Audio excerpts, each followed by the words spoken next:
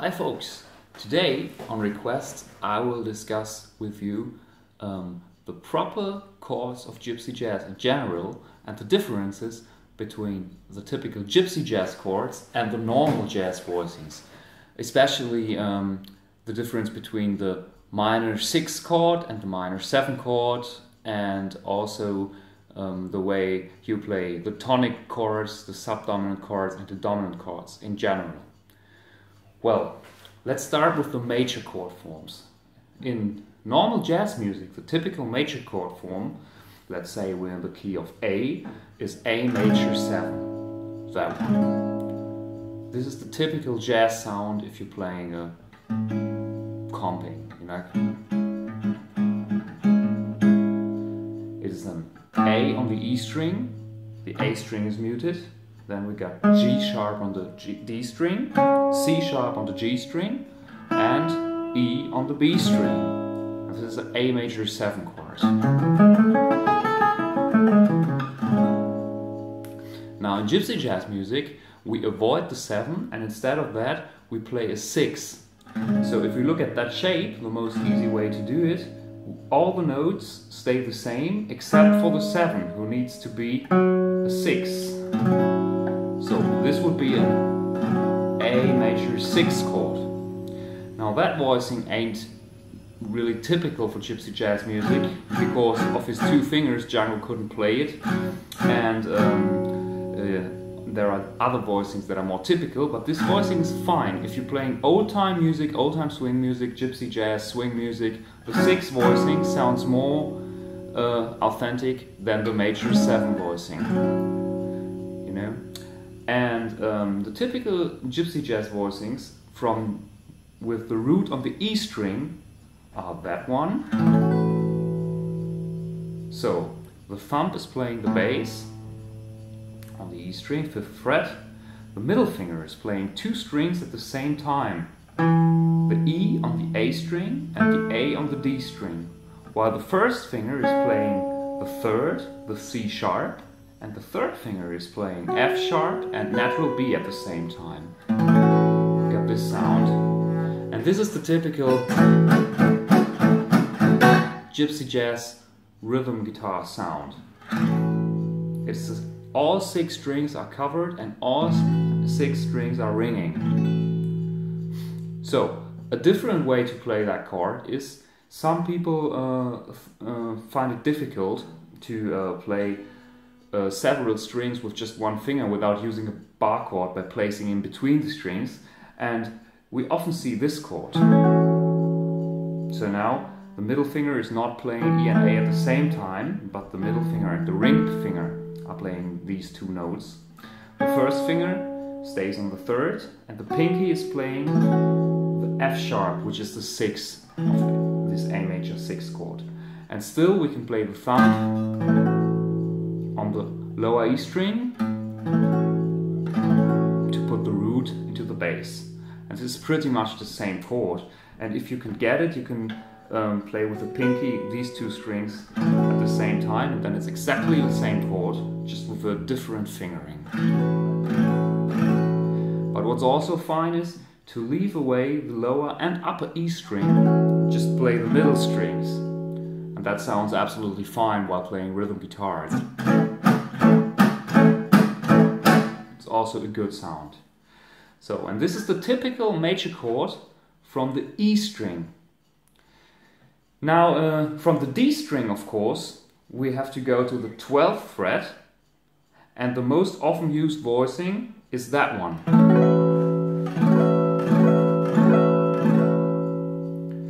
Of course, when we play A, this is very high, but for C or for D or for E, it's perfect for all the chords that happen between fret 1 and fret 10, you know.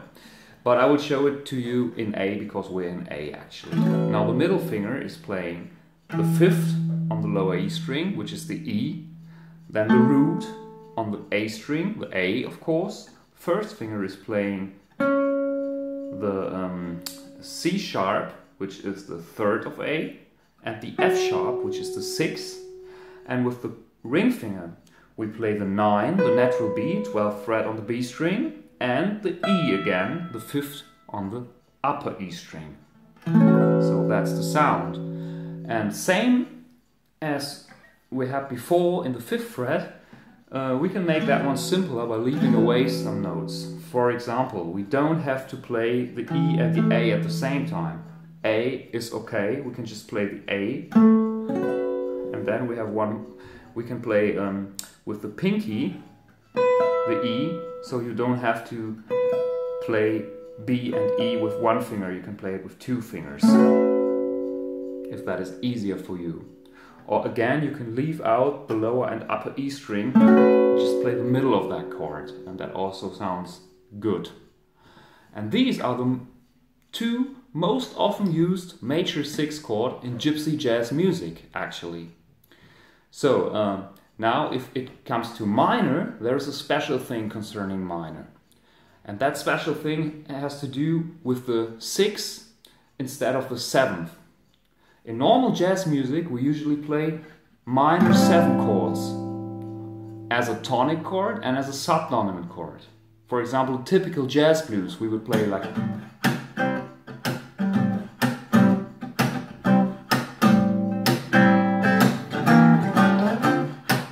And this is the typical sound, because the 7 sounds very bluesy. We got the root here, the A, and G is the 7.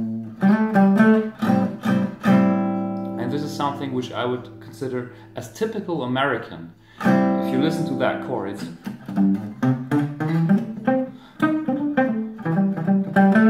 it's a typical blues sound. And even if we play more scale stuff like the Dorian scale, which happens a lot in modal music and also in the minor blues, this is a typical sound, the 7.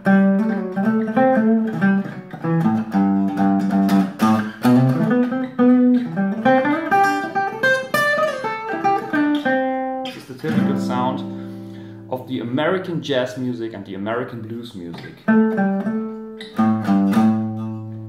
But in gypsy jazz music, we don't play the G. This chord happens too in gypsy jazz music, but not as a tonic chord or as a subdominant chord. The minor 7 chord is only happening when within a 2-5 progression, a 2-5-1 progression, not as a tonic chord and not as a subdominant chord. So what we do, we play the minor 6 chord. So when we got the 7 here, we play the natural 6 here, and this is the typical minor 6 sound.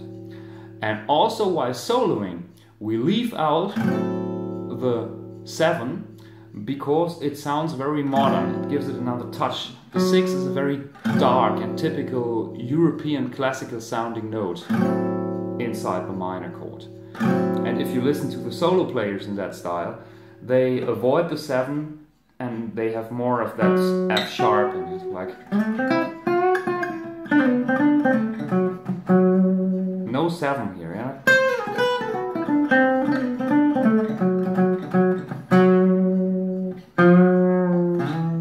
This is the typical sound of that music.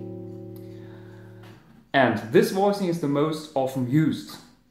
You place your middle finger on the E string, A string is muted, the first finger is playing the F sharp on the D string, and the third finger is playing C, G string 5th fret, and then with a little bar chord, the E, B string 5th fret, and again A, E string 5th fret. And this is the typical and most easiest minor 6 chord. The other one that is used very often in the same position on the fretboard for A is how do you say that? It's very similar to the major chord. Remember the major chord? The third is here on the G string. All you gotta do is place the first finger one fret below on the C instead of the C sharp, and then you got the minor 6 chord. All other notes are also fitting because you got the root here. Middle finger is playing E and A, which is the 5th and the root, both good notes for both chords, major or minor. Then we got the minor 3rd, this is new, and the upper strings. F sharp is the natural 6 again, it's working for minor and major as well, and the 9 is also working for minor and major as well, the natural beat. And again, you can make this simpler because this chord is really tricky and takes a lot of practice. So you can make it simpler by just playing the middle strings, leave away the upper E string. You can still play the root with your thumb. Or you can even, what some players do in fast tempi, for example, and when this chord is just played, let's say for half a bar or something, you can just play these 3 strings. Just the A on the D string, fret 7, a minor third with the 5th fret on the G string, and F sharp on the B string. And this works perfect. Now on the A string, we have a very small voicing, only 3 notes. That one. We play the A with the middle finger, 12th fret, then the F sharp, the 6th on the G string, 11th fret. And with the pinky, we only play the C, the minor third, fret 13. And again, up here, this is not used very often, but when you're in the key of D, for example, a second chord of minor swing, you play this chord very often. And you can even double the 5th, not double the 5th, put the 5th in when you place your ring finger on the upper E string. Then another option that's very common is, instead of also in that position of the fretboard, you don't put the root in the bass, but you put the natural 6 in the bass. And then the minor 6 chord is exactly the same chord. Then the F sharp, minor 7 flat 5, or F sharp half diminished chord. We got the natural 6 here, we got the C, which is the minor third of A, 10th fret on the D string. We got the 5th, 9th fret on the G string, and we got the root with the pinky, 10th fret on the B string. Now these are the most often used chords for a minor 6 chord. That one with variations, that one, and of course, last one, that one. These are the most often used chords. And when we come to the dominant chords are pretty much the same voicings than in normal jazz music too, and it depends. There are a lot of dominant chords concerning the options. The options means you have options concerning the upper structure notes, whether it's a flat 13 or a natural 13, or it's a flat 9 or a natural 9, stuff like that. There are many options, but the most common dominant chord, I will demonstrate that on A, is that one. It's just a dominant 7 chord, no options in there, so it fits all the time, no matter if it leads to a major chord or a minor chord. Again, you play the root with your thumb, A string is muted, first finger is playing the G, the 7th on the D string, third finger is playing the major third on the G string, 6th fret, and the first finger is playing the 5th, the E on the B string. This is the most common voicing. Some players add the pinky to double the 5th, so that it is exactly the same chord than the normal bar chord of A7, but without the upper E string. That one. And what you can also do is just play the lower 4 strings. A on the E string, C sharp on the A string, G again on the D string, and the pinky now is playing the 3rd. That chord happens a lot.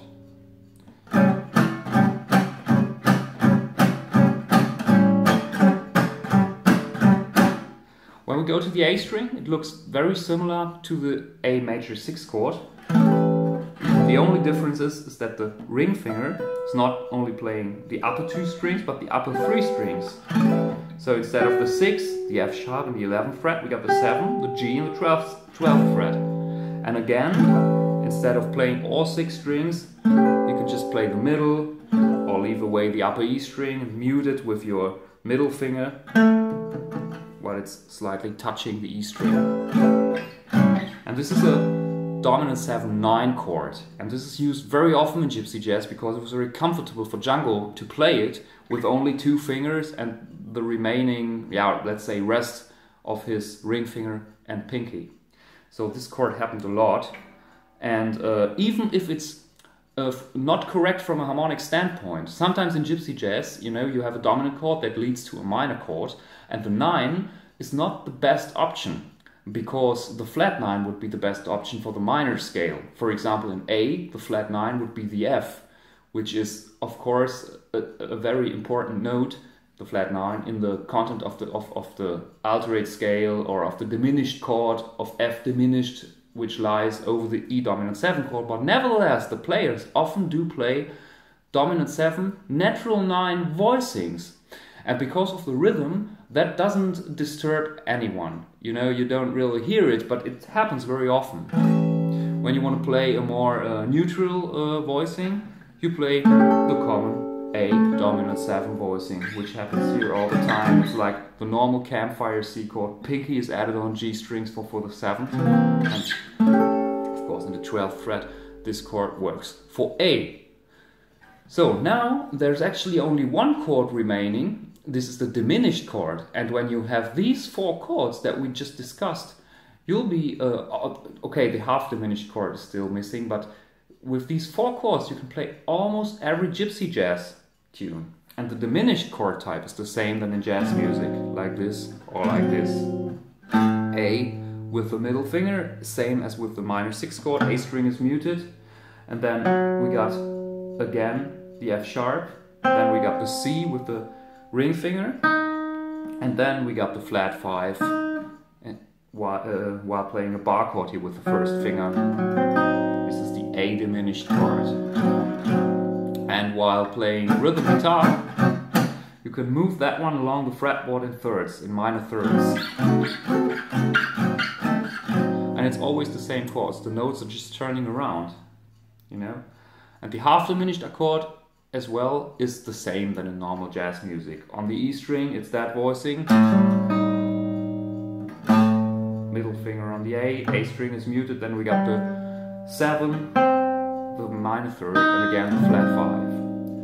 And when you play that one on the A string, it's that one. I already showed you that one as a option for A minor 6 in the 9th fret. Here it's A minor 7, flat 5. And of course the really diminished chord on the A string would be like this. The only difference is G and F sharp. Now these are the basic chords for gypsy swing music.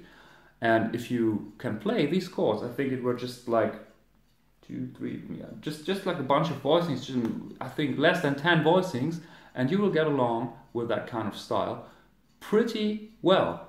And I hope that helped you, and I wish you all the best. Bye bye.